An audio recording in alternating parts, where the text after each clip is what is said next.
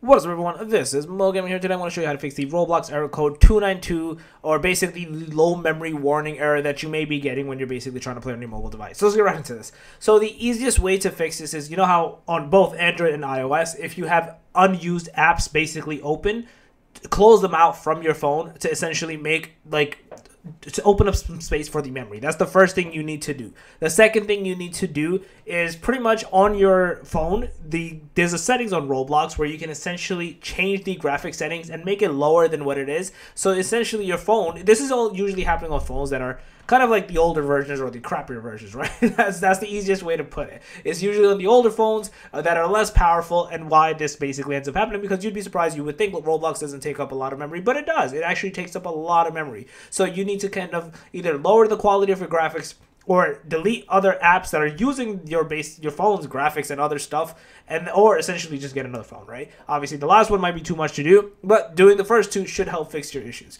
Once you do those steps, basically restart your phone, go back into Roblox, you should be good to go and not have this error persist any longer. So yeah, that's basically it. If you guys enjoyed the video, please smash the like, get on the channel, make sure to subscribe, click that notification bell, and that, I'm out. Peace.